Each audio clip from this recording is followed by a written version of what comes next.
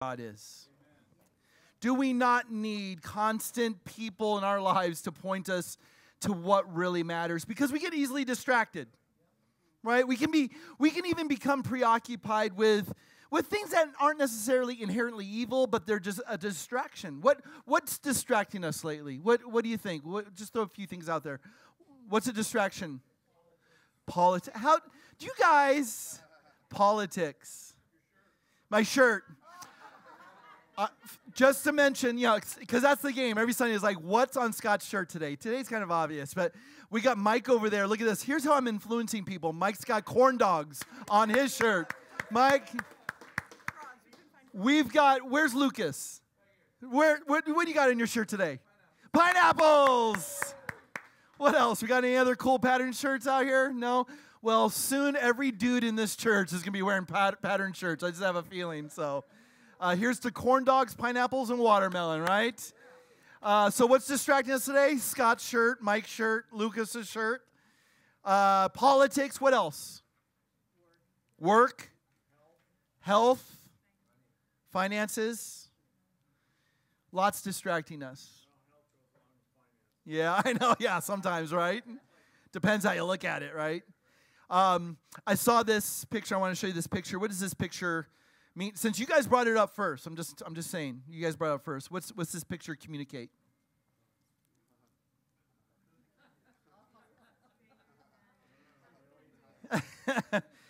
Is this not perhaps the best reminder right now?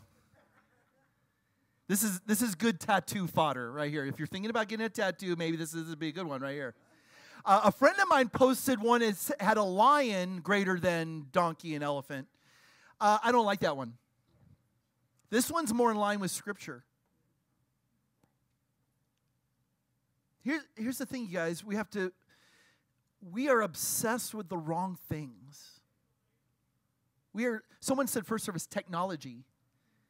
Technology, right? Any news, this just mass intake of just information. Can I just encourage us this morning? I did this first service. We're going to do it. Turn off your phones. Put your phones down. Put your devices down. Some of you are like, but I don't have a Bible. Well, good news is we do. Kim, can you grab that stack of Bibles right there? You need a Bible with, here's what I want to hear this morning. This. Now, some of you are like, I have an app for that. That sounds like pages turning.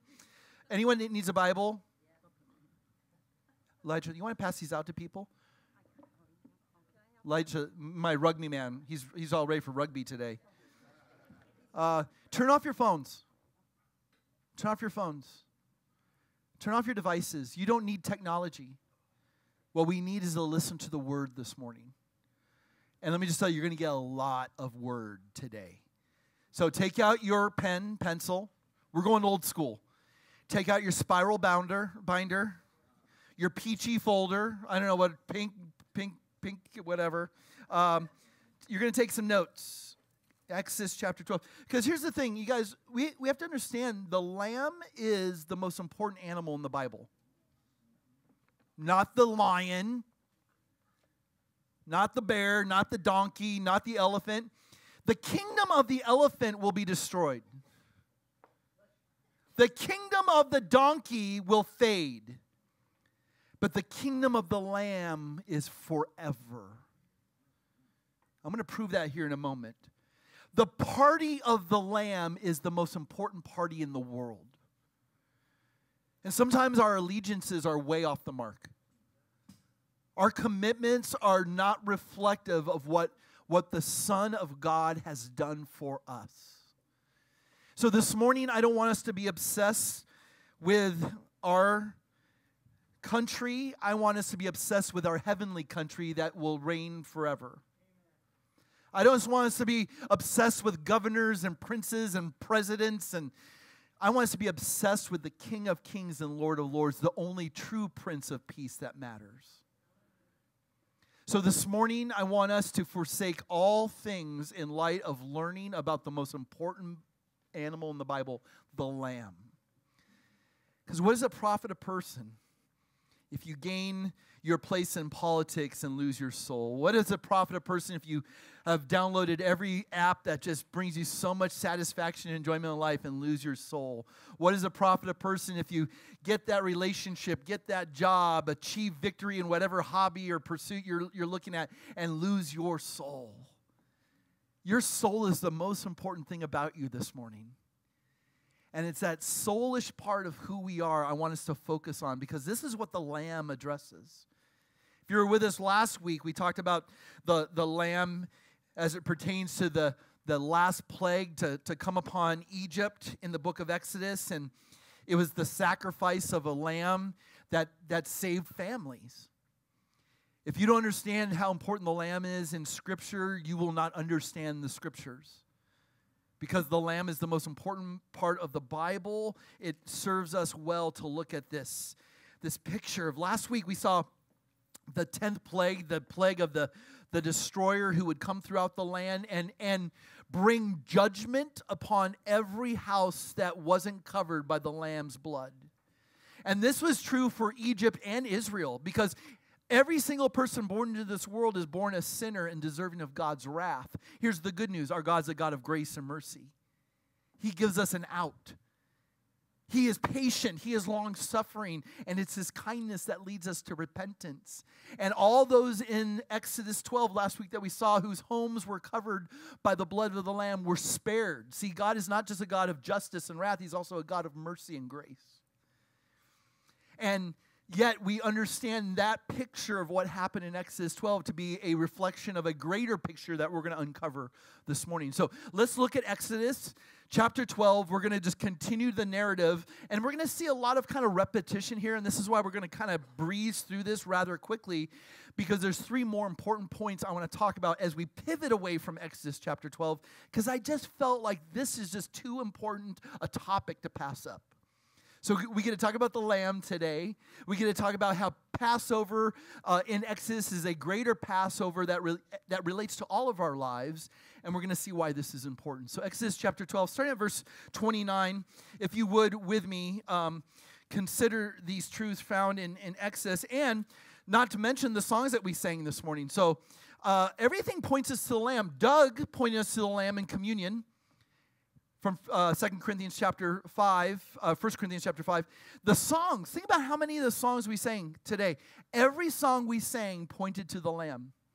Can I remind you and I wrote this down. I was going through the lyrics going, what are we singing? Think about this. The Lamb has brought us forgiveness. The Lamb has conquered death. The Lamb has overcome. The Lamb has rescued us.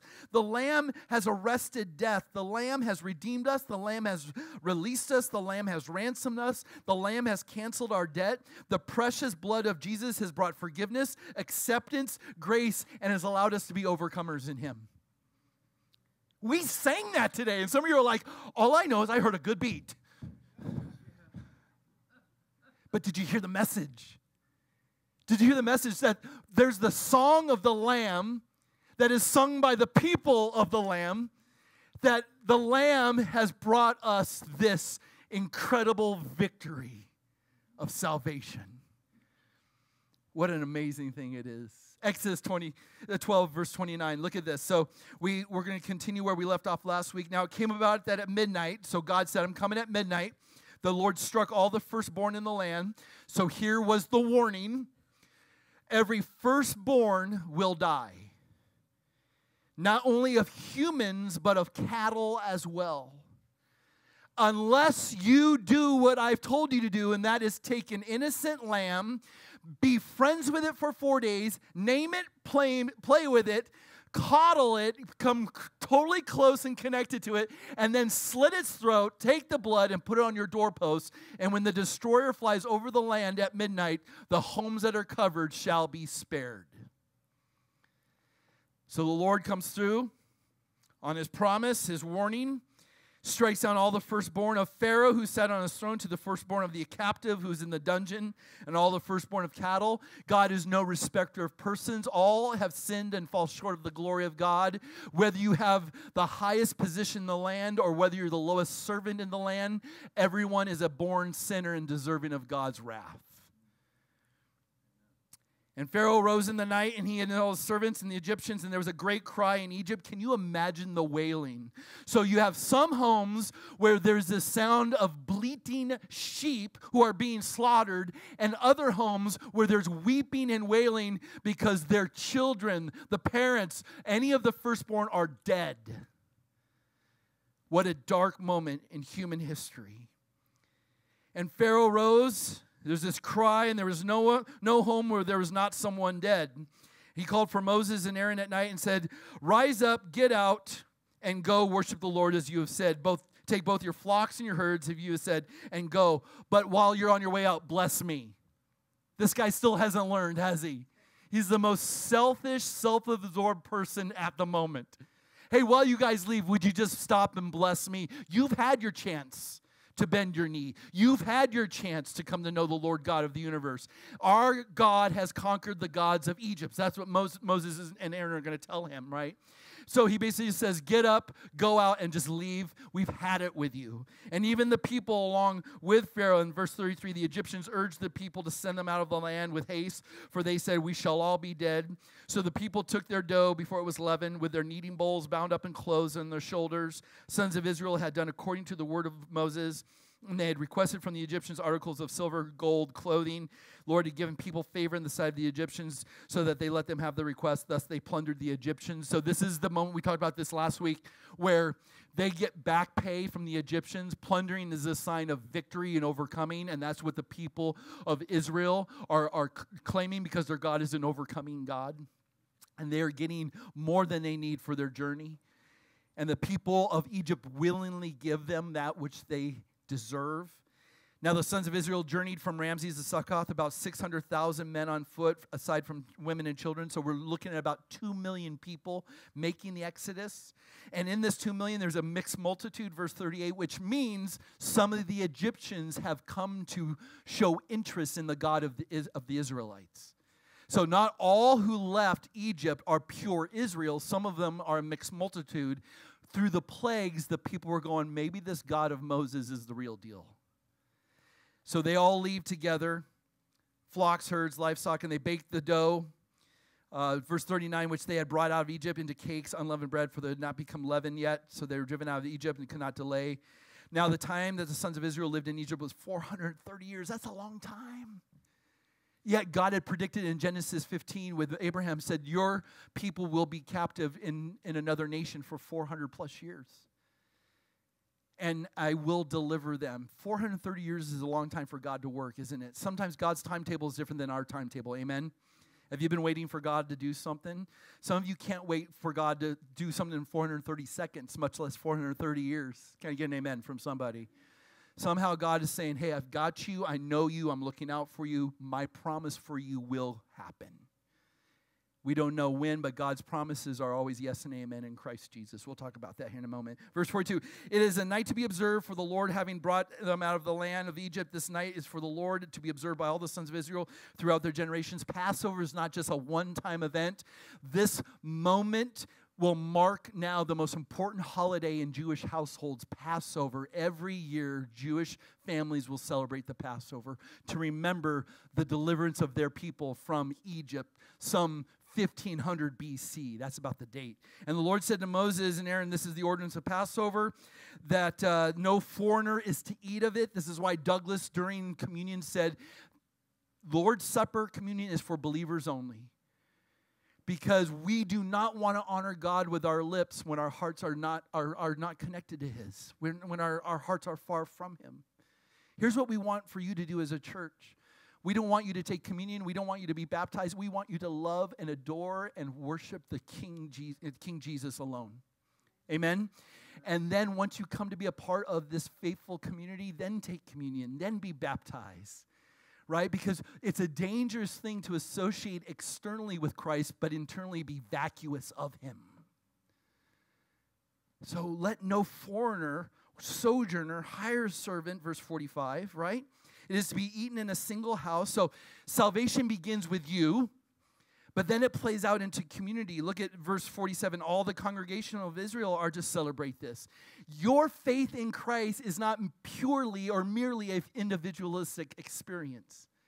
We need one another. This is what's called the church.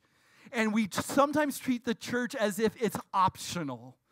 Can I just tell you, this gathering, this assembly that the Bible says, do not forsake this for anything, comes as a priority in our lives because you need me, I need you, and we need to come together to get our alignment in corrected. Because I'll tell you what, we have become slaves to things that are so less important than the church. Your football team does not matter compared to the party of the Lamb. Amen? Your kids' sports, does not mean you miss out on church. You find ways to accommodate the gathering. This is important. I wish I could call in on a Sunday and be like, I just don't feel like it. But some of you are like, yeah, because that's what we pay you to do, right? Trust me, there's been times I want to call Pastor Davey and be like, dude, you got a message ready? I don't want to come to church today. But even if I wasn't paid to do what I do, I'd still want to be with you. And I'd find every excuse to be here rather than find every excuse not to be here. We need each other, amen? I got one guy who's with me, all right? Free coffee for that guy. So they're like, is that all it takes? We need each other. Bible says, do not forsake the assembly together where we are able to spur one another with love and good works. Because there's no other congregation in the world that's doing what we're doing today. The party of the Lamb is the party you need to belong to through and through. This is priority number one. But if a stranger sojourns with you and celebrates the Passover, the Lord let him and his males be circumcised, so let them be adopted into the faith community. The same law applies to the native, to the stranger who sojourns among you. So all the sons of Israel did so just as the Lord had commanded Moses and Aaron, and it came about on the same day that the Lord brought the sons of Israel out of the land of Egypt by their hosts. May God write his eternal truths upon our hearts today. So we're going to leave Exodus 12 behind. This is where we're going to pivot today. And we're going to talk about the party of the Lamb, because the principles of what we have just looked at need to be fleshed out some more. 3 things we're going to look at this morning that I hope will serve as encouragement to you. For those of you who may be outside of Christ, I pray today's message would bring you inside Christ. I pray that those of you who are in Christ would be encouraged in your faith in Christ. Because to be honest with you, and this is not hyperbole or however you want to pronounce it, this is perhaps the most important message I could ever preach. As a matter of fact, I would preach this message till the day I die, because there's no more message more important than this. That the party of the Lamb is the most important party to belong to, considering what the Lamb has done for us.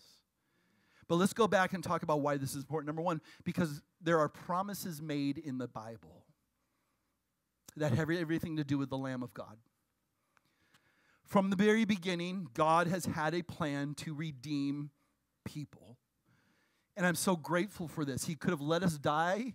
He could have let us all die in our sins.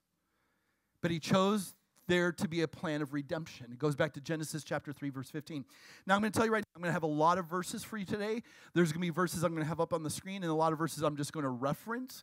I'm going to tell you right now, give it up for Debbie on the slides back there. Debbie, she gets an extra coffee today. And maybe a breakfast burrito. So we might really just take care of her. Don't pull a hammy, all right? Don't pull any muscles. Do this. This is finger exercise. Like, get ready to go, right? We're going to give you tons of verses. Prepare to write these down in your notes, because you're going to want to look at them later. But promises made starts Genesis 3:15, the first mention of the gospel in the Bible. It's when God says to the serpent, right? He's already talked to Adam. He's already talked to Eve. Their sin of disobedience, their sin of rebellion. He says to the serpent, you know what, there's going to be enmity between your seed and her seed. Your seed is going to strike her seed on the heel, but her seed is going to crush your head. Now, it's interesting, biologically, he talks about her seed. We know biologically the woman doesn't provide the seed when it comes to reproduction. Who provides the seed? The man. Do you guys need pictures or videos? No, we're not going to do that this morning. So the man provides the seed, which is interesting because in chapter 3, verse 15 of Genesis, we have the first mention of the virgin birth. 1,500 plus years before Jesus would arrive on the scene. And that there's going to be enmity between the enemy and Jesus. The enemy is going to, throughout history, try to sabotage the work of the Lamb. But the Lamb will overcome. because nothing can thwart the purposes of our God. Amen? So the promise that began in Genesis 3, verse 15, works throughout Scripture, all the way through Noah, through Abraham, through Moses, through David. Everything points to the fact that there's a Messiah coming, that redemption is for God's people, and God is sure enough going to make sure his plan comes to fulfillment. In case you want to know some verses, I'm going to have you write down this verse, 2 Corinthians chapter 1, verse 20. I have it up on the screen for you. Because here's the remarkable thing about promises made in Scripture, is that not one promise God made has not come into fruition or fulfillment. That Christ is, as this verse says, the answer to all God's promises. Nothing that matters is ever found outside of Christ. Here's what Paul says. For all the promises of God, how many of God's promises? All. Find their yes in Jesus. That is why it is through him that we utter our amen to God for his glory. Can I get an amen? That's what Paul says to do. As he's writing to the church, he says, can you just imagine like the face of Paul just being like, I can't believe I'm writing this. All the promises of God are yes in Christ. There is no reality, there is no meaning, there is nothing significant more important than that which is found in the person and work of Jesus Christ. And this is why we utter amen to God for his glory. So what's amazing is there's not one section of Scripture that doesn't point to the coming Messiah. All the people in the Old Testament were saved by faith, just like all the people in the New Testament and to our present day look back to the person and work of Jesus. Everyone is saved by faith. They are not saved by their sacrifices. They're not saved by their observances. They're not saved by all their religious activity. They are saved by faith. Old Testament, New Testament, central figure, person and work of Jesus Christ. You have that? And there's not one page of the Bible where Jesus is not found on. Do you believe that? Have you ever considered it? Let me just give you a list. I did this first service. I almost hemorrhaged. I hope I don't hemorrhage this service, all right? So how Jesus is found on every book of the Bible. You guys ready for this? It's only going to take a couple minutes. In Genesis, Jesus is the seed of the woman. In Exodus, he's the Passover lamb. In Leviticus, he's our high priest. In Numbers, he's the pillar of cloud by day, pillar of fire by night. In Deuteronomy, he's the prophet like unto Moses. In Joshua, he's the commander of the Lord's army. In Judges, he's the judge and lawgiver. In Ruth, he's our kinsman redeemer. In 1st, 2nd Samuel, he's the seed of David. Kings and Chronicles, he's our reigning king. In Ezra, he's our faithful scribe. In Nehemiah, he's the rebuilder of everything broken. In Esther, he's our Mordecai, our advocate. Job, he's our ever-living redeemer. In Psalms, he's our shepherd. In Proverbs, he's our wisdom. In Ecclesiastes, he's our meaning of life. In Song of Solomon, he's our loving bridegroom. In Isaiah, he's the Prince of Peace. In Jeremiah, Lamentations, he's our weeping prophet. In Ezekiel, he's the glorious Lord. In Daniel, he's the fourth man in the fiery furnace. In Hosea, he's the faithful husband. In Joel, he's the outpour of the Holy Spirit. How's that so far? You guys want more? Okay, good. Amos, he's our burden bearer. In Obadiah, he's our judge and savior. In Jonah, he's the risen prophet. In Micah, he's the ruler in the world of Bethlehem. Nahum, he's our stronghold. In Habakkuk, he is the watchman. In Zephaniah, he's mighty to save. In Haggai, he is the restorer. In Zechariah, he is the branch of David, the one pierced for us. In Malachi, he is the son of righteousness. Now, that's just Old Testament, 39 books. You guys ready for 27 more? Here we go. New Testament, Matthew, he's the king of the Jews. Messiah, Christ, son of God. Mark, he's the servant, miracle worker. Luke, he's the baby in the manger, son of man. John, he's the son of God, living word, the way, the truth, and the life. Acts, he's the savior of the world, the ascended Lord. Romans, he's the justifier. 1 Corinthians, he's the resurrection. 2 Corinthians, he's our comfort. Galatians, he's our liberty. Ephesians, he's the head of the church. Philippians, he's our joy. Colossians, he's our completeness, the one holding our world together. 1st, 2nd Thessalonians, he's the coming king. 1st and 2nd Timothy, he's our mediator. Philemon, he's our benefactor. Titus, he's our blessed hope. Hebrews, is our perfection. James, he's the power behind our faith. 1st, 2nd Peter, he's the chief shepherd, chief cornerstone. 1st, 2nd, 3rd John, he's our truth and everlasting life. Jude, he's the foundation of our faith, our security. Revelation, he's the King of kings, the Lord of lords. You tell me the word's boring? You tell me the Bible's like, yeah, I just don't have time for it. The Word of God, every letter, every chapter, every page of it contains the truth that God's promises are yes and amen in Christ. And if God's promises are made in the Old Testament, God's promises are kept in the New Testament. Write those two phrases down because that's going to kind of help you understand the Bible in 4 words. How do I understand the Bible? First half or first part of the Bible, the Old Testament, promises made. Second half or second part, the New Testament, promises kept. Promises made, promises kept, all come together that they're the yes and amen in Christ Jesus, that God is faithful to fulfill his word on behalf of his redeemed people. Point number 2 is this: pointers given. So just like I mentioned to you with just reading that list of books and kind of their common themes, all throughout Scripture you have pointers of what the Messiah will do, right? So even though these are literal pointers, oftentimes there's also a figurative edge. They are symbolic of something else. If you remember the Ark of Noah, right? This is what Noah's most famous about, right? The great flood that came upon the world, and Noah built this gigantic ark. Well, the true ark that saves you is not the one that Moses built, but the ark that is Jesus himself. And if you're found in the ark, you're protected from the flood of God's judgment. Amen? That's what we would call a pointer. We would call these things types, shadows, symbolic pictures of things yet to come. Passover is a picture of a greater reality. See, the Passover in Exodus 12 saved people physically. It didn't save anyone spiritually. What saves you spiritually is not religious activity. What saves you spiritually is the faith that believes a God who commands things and you obey them. By faith, you trust him. And so Passover, while this is symbolic, even though it's history, it's symbolic, Christ is the capital P Passover who saves us from our sins. Amen? So what we have to understand is that throughout the Scripture, we have pictures of the ark, Jonah's whale, the scapegoat in Leviticus, the bronze serpent lifted up in Numbers, right? That even Jesus says, I'm the bronze serpent lifted up, and if you want to be healed from the sting of death, you look unto me to be saved. So Jesus constantly is saying that all the things that the law and the prophets spoke about, they point to me. Everything in Scripture points to Jesus. Hebrews 10 tells us about this pretty clearly. Check this out, Hebrews chapter 10. If you want to read the book of Hebrews, fantastic letter given that shows the superiority of Christ over everything. Over religion, over sacrificial systems, over angels. Christ is superior over everything.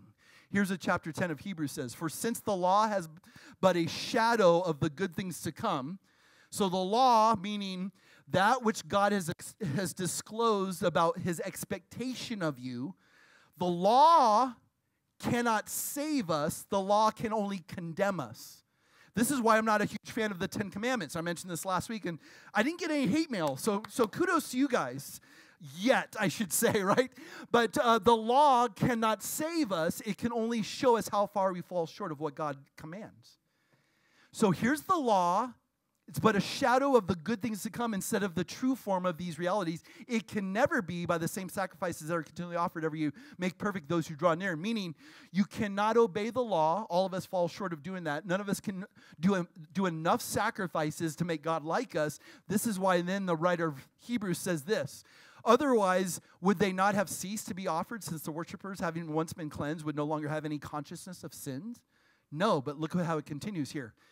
The writer says in verse 3 and 4, but in these sacrifices there is a reminder of sins every year, for it is impossible for the blood of bulls and goats to take away sins. So every system that God set up for Israel in the Old Testament were merely pointers to a greater reality. Your religious activity doesn't save you. Faith in the God who has commanded these things that points to a greater reality that the Messiah will be the atonement for your sins is what will save you. This is why God says, why do you come to me offering the blood of bulls and goats when your heart is far from me? I desire obedience, not sacrifice. Oh. Ladies and gentlemen, may we understand the central role of Christ in all of these things. This is why when it came to Passover, this was the last thing Jesus did with his disciples before he went to be crucified. Isn't it interesting that Christ would die the same week as Passover is being celebrated in Jerusalem. As a matter of fact, when Jesus had the triumphal entry into Jerusalem was the same day all the hundreds of thousands of sheep would be led into the city to be prepared for sacrifice. He didn't come to celebrate Passover. He came to become the Passover. So he's with his men assembled in the upper room. They have all the elements of Passover there. But isn't it interesting? There's no mention of the lamb, which would be a customary table, thing that would be there. And I wonder how many disciples were sitting at the table and going, hey, we're here for Passover. Where's the lamb? And like Jesus is almost giving them like a smirk saying, you're looking at him. But I don't think it was that. I think it was more intense than that. Matter of fact, it says that Jesus' heart was stirred the night he met with his men because all his life had been aiming for this specific moment. If you think about it, his earthly ministry starts by being baptized by John, and John the Baptist sees Jesus coming towards him in John chapter 1, and it says, behold the Lamb of God who comes to take away the sins of the world. This would be the message that would loom over Christ in his earthly ministry for the next several years. He was born to die. Think about as a kid, his parents would be faithful in going to the temple, observing all the Passovers and the Day of Atonements and stuff like that. Imagine Jesus seeing all the lambs being slaughtered on Passover year after year after year, realizing one day he would be the Passover. So his heart was heavy as he met with the disciples, and they have the bread and they have the wine, but there's no lamb because he's the lamb. You know who else uttered that same question? Where is the lamb? It would be Abraham and Isaac. Remember when God said, hey, Abraham, take your son, your only son, the one I promised that I would bless the world through. Go ahead and take him up the mountain, sacrifice him. And by faith, Abraham did what God had commanded him to do. And if you remember, Isaac is walking up the mountain carrying wood up this hill. Remember who else carried wood up a hill to lay down his life for us? So Isaac goes up into the mountain. They prepare the altar. And Isaac says to his dad, where's the sacrifice? Abraham says, God will provide. Puts his son on the altar, preparing to kill his only son. How many of us would be able to go through that love of obedience? Here's what Abraham knew. That God is a God of the resurrection. This is why Abraham was ready to kill his only son, because he knew God had the power to raise the dead. But the moment he was ready to plunge that knife into his only son's heart, they hear a provision being made in the bushes. A sacrifice had its head stuck in thistles and thorns. Do you know another substitute that had his head stuck in thistles and thorns? God provided the sacrifice. And so, where's the lamb? The disciples would soon understand that the lamb that had been spoken of all throughout the Old Testament was sitting at their table, ready to give his life. And the very next day at twilight, when the Son of God, the Son of Man, the Lamb of God, would breathe his last and die for us, is the same moment that all the other Passover lambs would give their lives as well for those families celebrating Passover. Which brings me to my last point. Provision supplied. Because here's what God requires. A life. See, it's not the life of the lamb that is celebrated in Exodus 12. It's not the life of the lamb that we celebrate in the Gospels. It's the death of the lamb. And here's what God demands. He demands a life. This is what happened in Egypt. Every home had a life taken. It was either a human life or it was an animal life. Now, praise God that we are not here to celebrate some beast. We are here to celebrate the one who is fully God and fully human. His name is Jesus, who was fully God and yet fully human so that he can identify with us in every travail and trial and difficulty that we go through. And what we have to realize is that God did not spare even his own son to send his son to be our rescue, our redeemer, our salvation. The true hero of the story is the lamb. Now I want to tell you a funny story about a lamb in which I was the hero of the story. What mom or dad is not the hero in a young child's eyes when that parent rescues a stuffed animal, finds a lost toy? We're in San Diego. Our kids are little. My daughter has a little stuffed animal named Lammy. Talk about kids coming up with creative names for their stuffed animals, right? How many kids have gotten a shark and you're like, what's its name? Sharky? Boy, that's super creative. Good. Go with it. All right. So my daughter had Lammy, and we're in San Diego as a family, and we're on this busy, it's rush hour traffic, and my daughter decides to roll down the window and throw Lammy out on the freeway. And then she starts crying over this, and you're sitting there going, like, good riddance, right? Like, you deserve, no. As a parent, you shift into compassion mode, mercy mode, right? So what does Dad do? Dad puts on his superhero cape and says, we're going to go get Lammy on the busy San Diego freeway. So Dad takes the next off-ramp, loops around, comes back around, and in his big, cool minivan with five family members inside, stock full of boogie boards and umbrellas, Dad, in the middle of the rush hour traffic on San Diego freeway, finds Lammy all run over, dirty, but yet rescues Lammy and gives him back to his daughter. Who's the hero of the story? Dad. Dad rescued Lammy, and she still remembers that to this day. But lest we rob God of his glory, it is never about us rescuing anything or anyone. It is about God rescuing us, and he does it by means of his lamb. God is the hero of the story. He is the hero of my story. He is going to be the hero of your story, I hope. He's the hero of the story for all of eternity. And all God's people said, why is he the hero? 6 things I want to focus on as we just close out our time. And I'm going to give you a huge amount of information. Michael, I think it was you and I talked about last week. You said, if there's 50 ways to describe the atonement of Jesus, last week I covered 20 out of 50. Today you're getting the other 30, all right, pal? So you're welcome. Happy birthday. Here we go. You guys ready for this? 6 things the Lamb has done for us that is deserving of giving him all praise, glory, and honor forever and ever and ever. Number 1, the Lamb chosen. Just like every Israelite family was to choose the perfect lamb, who's the one that chooses the lamb to be given for us? It is the Father, choosing his Son to give his life for us. Now, here's the amazing thing about the Trinity, and I'm not even going to go do a deep dive into the Trinity. It will blow our minds.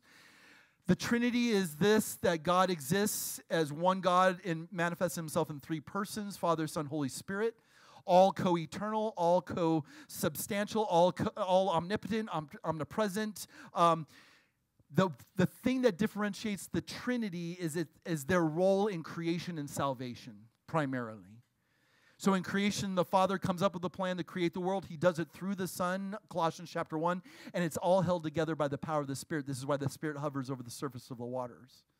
In salvation, the Father sends the Son secures salvation, the Spirit applies that salvation to the hearts of those who would believe. That is super simplistic. That we can talk for eons about the Trinity, but we won't do it. But isn't it amazing that the Father himself chooses the Lamb to be sacrificed for us? The Son submits to the Father to do this. If you want to read how beautiful the submission is of the Son to the Father, read John chapter 17, the great high priestly prayer. Jesus says, Father, I've come to do the will, your will. I've come that they may know you. I pray that they would glorify you. I pray that the oneness that you and I share would be a oneness they would experience with each other as the church. It's so good. But look at these words, Matthew chapter 12. Matthew quotes Isaiah 42. Write down Isaiah 42. Look at it later. It's a great, great passage.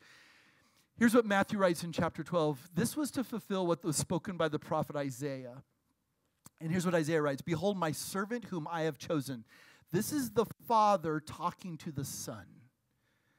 Behold, the servant whom I have chosen, my beloved with whom my soul is well pleased. I will put my spirit upon him, and he will proclaim justice to the Gentiles. He will not quarrel or cry aloud, nor will anyone hear his voice in the streets. And then it says this, and I love these words of tenderness. A bruised reed he will not break, and a smoldering wick he will not quench. This means the coming of the Messiah will be so gentle and kind. Oh, it's gonna win people over. And in his name, the Gentiles will have hope. You need to understand that the Lamb is chosen by God the Father himself.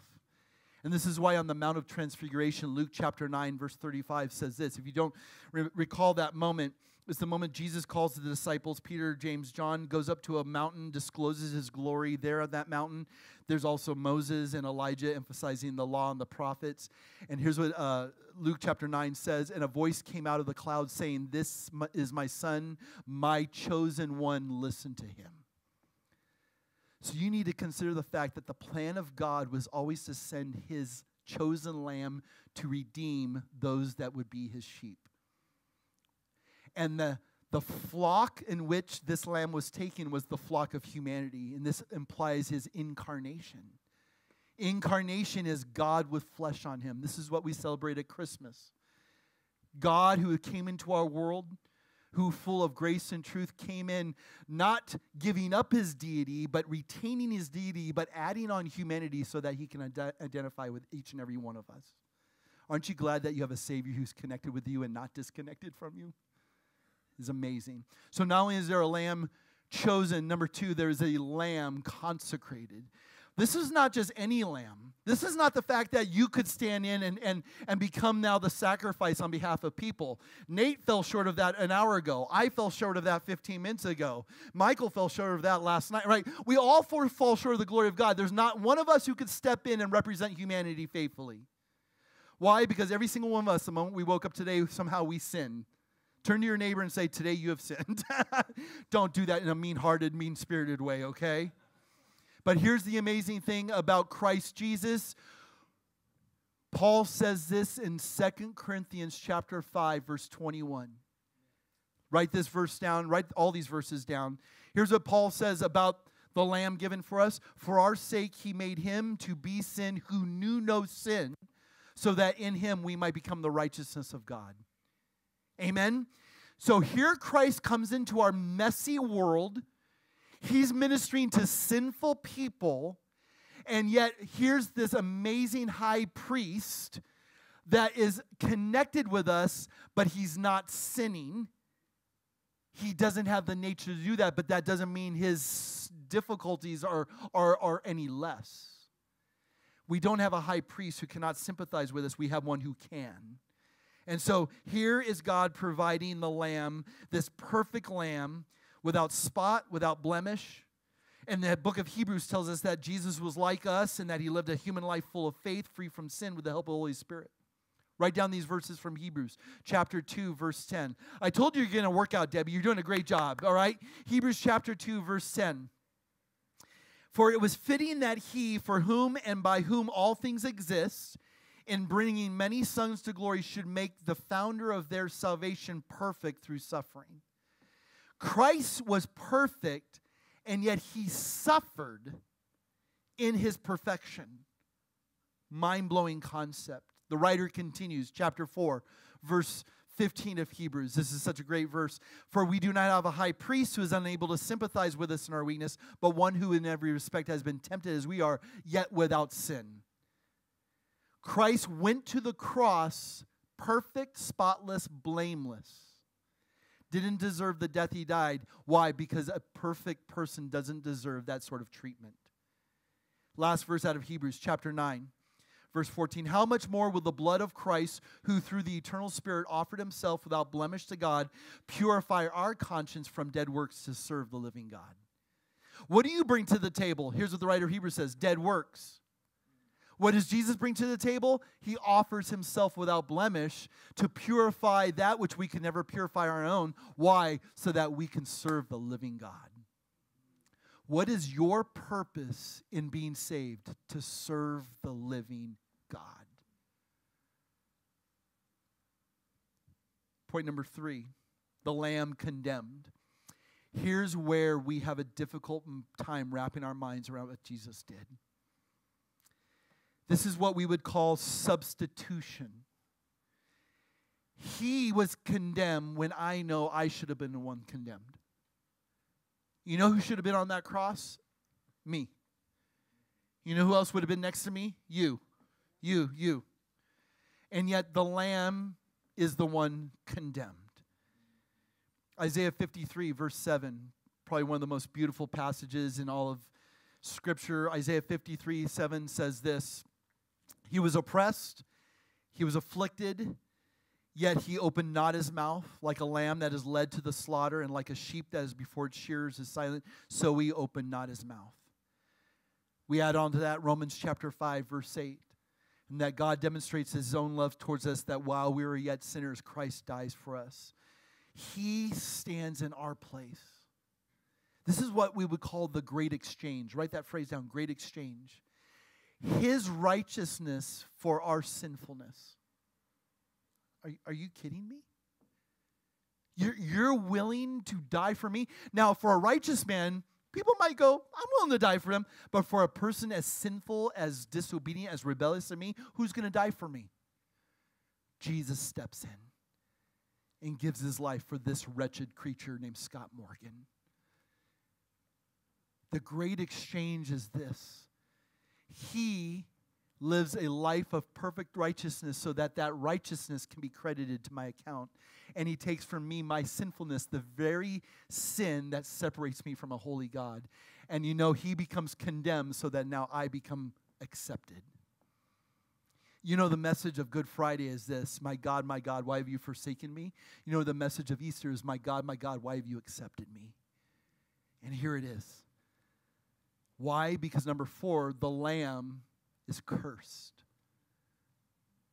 You know what happened on that cross some 2,000 years ago? The wrath of the Father, which should be poured out on me, is poured out on his Son. And this is why the Son cries out on that cross, my God, why have you forsaken me? It was this moment of intense forsakenness that you and I will never, ever experience because of his sacrifice on our behalf. You and I deserve the wrath of the Father. The Son takes it. He becomes the curse. And this is why Galatians chapter 3, one of the most amazing letters on that you are saved by grace and you're not saved by works. If anyone comes to you preaching a different gospel, let them be accursed. Chapter 3, verse 13, Christ redeemed us from the curse of the law. Let me just say, the law's a curse.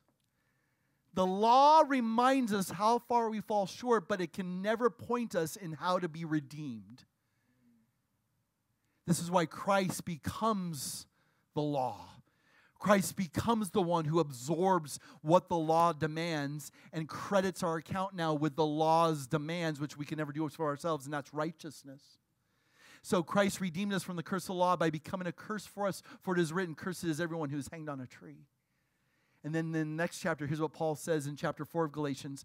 But when the fullness of time had come, God sent forth his Son, born of a woman, born under the law, to redeem those who were under the law, so that we might receive adoption as sons. Woo! Can I get a hallelujah from somebody? That right there, you guys. Some of you are like, there's a lot of scripture today. You want to know why there's a lot of scripture? You don't want to hear what I have to say. You need to hear what God's word says. Right? I might come up with some pithy antidotes, but you know what? Nothing compares to the word of God. And Paul writes these words and says to you, think about what Christ has endured for us. That he didn't come to be served, but to serve and to give his life as a ransom for many. And this is why now there's no condemnation for those of us in Christ Jesus. We now stand accepted. Why? Because he became a curse for us. You don't have to concern yourself whether God likes you. He loves you. Brings us to our 5th point. We're almost done. The Lamb covers. You know what the Lamb has now covered you with? Righteousness. The Bible says you are naked, you are unclothed, you are poor, you have nothing, but the Lamb comes and covers you with his robe of righteousness. and now you're secure in God's love forever. The mercy seat of God has been covered with the Lamb's blood, and now all the hostility and animosity that exists between you and the Father has been assuaged by the propitiation of Christ Jesus himself. I know I just used a couple big words. Let me explain that to you. Assuaged is God directing his anger. You no longer have anger of God directed towards you. The Lamb has now taken it. So the Lamb has assuaged the anger of God, satisfied the anger, and become our propitiation, meaning our substitute. He has taken what we have deserved. Write down Romans 3:25. Write down 1 John chapter 2, verse 2. Write down 1 John chapter 4, verse 10. I know, Lucas, I know, I'm feeling it, bro. Pineapple Brothers. All right, here we go. All right. Corn dogs, watermelons. It's good, you guys. It's good. Yeah, right. So the Lamb covers. Let me give you a couple verses if I haven't done so already. Colossians chapter 2, verses 13 through 14. I love Colossians. Colossians is so good. My life verse comes out of Colossians. I'll talk about that later. For you were dead in your trespasses and uncircumcision of your flesh. God made alive together with him. So God makes you alive. We're dead. God is the acting agent that turns our hearts of stone into hearts of flesh. We're dead. He makes us alive. Having forgiven us all our trespasses. How many of our sins has God forgiven? All of them. There are too many Christians I run into, and they're like, I think God has forgiven me of most of my sins. I go, most? Which ones are you holding out on? Like, I'm really curious about which sins you think God has not taken care of. Here's what the Bible says. He has forgiven us all our trespasses. How? By canceling the record of debt that stood against us with its legal demands. Circle that, and that's law. That's law right there. And he's done this by setting it aside, nailing it to the cross. And the next verse says, and he does this and triumphs over all his enemies. And I would add Romans chapter 8, and if God is for us, who can be against us? You guys, there's no better message than this. That the Lamb has covered us and cleansed us and redeemed us and canceled all of our sins and nullifies the power of the flesh and has now set us up for victory together. And this is why probably 1 Peter chapter 1 is so remarkable, verses 18 through 20. Here's what Peter writes. Knowing that you were ransomed from futile ways, inherited from your forefathers, not with perishable things such as silver or gold, but with the precious blood of Christ. So here's what we can't miss. We have this inherited nature, sin. Nothing can deliver us, no silver nor gold, nor religious observances, nor good works. There's only one thing that can ransom you, and that's the precious blood of Christ. Like that of a lamb without blemish or spot. He was foreknown before the foundation of the world, but was made manifest in the last times for the sake of you. So here's what I hear in this. If I understand what God has done for me, I am not going to take my life in Christ, treat it trivially. I want to live my utmost for his highest. I'm stealing the title of a book by a guy named Oswald Chambers. But I love it. Right? Like, why should I give God anything less considering what he's given to me? You know what that Peter passage motivates me to do? It motivates me to live a life of holiness and godliness and purity. To live a life of sanctification, maturity, discipline, discipleship. This is why I pray for you as a church community. Father, may they live their lives in a manner reflective of the calling you have shown them in Christ Jesus. Like all of us should consider the weightiness of what we spend our time, treasures, and talents on. If he has given you his only son, what is there that I should not come before him with and say, I want to live for your glory? In everything I do and say, whether I eat or drink, do it all for the glory of God. And we bring it to our last point, and it's this: the Lamb crowned. The Lamb crowned. Oh, this is a good one. Because where's the Lamb now? Seated at the right hand of the Father. Where's the Lamb now? In that heavenly place. Where's that Lamb now? Being sung to, being rejoiced over, being adored. You know, the picture is in the book of Revelation. The book of Revelation, you know, lists the Lamb no less than 29 times. That's 1.3 times per chapter in Revelation. And I'm not even good with math. I don't even read the book of Numbers in the Bible. That's how poor I am with math. But 29 times the Lamb is mentioned in Revelation, and the Lamb is mentioned as one who has overcome, one who has redeemed his saints, one who is ransoming those who have had their robes washed in the blood of the Lamb, the ones whose names are written in the Lamb's book of life, right? The picture of Revelation is this in chapter 5, verses 11 through 14. Here's the scene. I looked, and I heard around the throne and the living creatures and the elders the voice of many angels, numbering myriads and myriads, thousands of thousands, saying with a loud voice, "Worthy is the Lamb who was slain to receive power and wealth and wisdom and might and honor and glory and blessing." Ladies and gentlemen, the Lamb has always been the center of everything, and the Lamb will be the center of everything that matters for time and eternity. Amen, church? The fact is this: the party of the Lamb will reign forever. The Lamb who opens the seals, the Lamb who's poured out his wrath on unbelievers, the Lamb whose blood washed, he has redeemed those washed in his blood. He's enabled his people to triumph. The book contains their names. Oh, what glory is due to the Lamb of God slain for us. And so if you want to read the end of the story, read Revelation, specifically chapters 20, 21, and 22. Knowing that we've been ransomed, knowing that the perfect Lamb has been given for us, knowing that your name has been written in the Lamb's book of life, may it spur us on to live lives of holiness and obedience and righteousness today and forever. What has God not given to you? What is it that you lack, that you just feel like God hasn't provided for you? Is Jesus your everything? Because if he is, then in Christ is your everything. May God be glorified in our lives today and forever. Amen, church? Let's stand. Let's pray. Father, thank you for today. I'm humbled, Father, because who am I to even delve into topics like this? I feel the weightiness of it. I feel the responsibility of it. Somehow, some way, Lord, I think your message has got across. These are the themes that we will be rejoicing over for the rest of our lives and for eternity. I pray that we've got a taste of it today.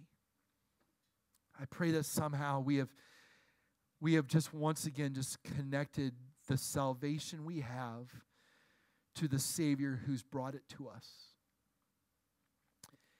Thank you for such an indescribable salvation. Thank you so much for the immeasurable riches of your grace. Thank you that there are things that are so lofty that we have a hard time wrapping our minds around it. But all we can declare at the end of the day is, hallelujah, what a Savior. Worthy is the Lamb who has been slain for us. Help us to live lives finding our everything in Jesus. Help us to continue to give thankfulness to you and praise to you and honor to you. Help us to live lives that reflect the precious blood that has been spilled for us. Thank you, Father, for giving us your only Son. We no longer face death, but now we have eternal life. Help us to live in that joy forever. We pray this in Christ's name. Amen.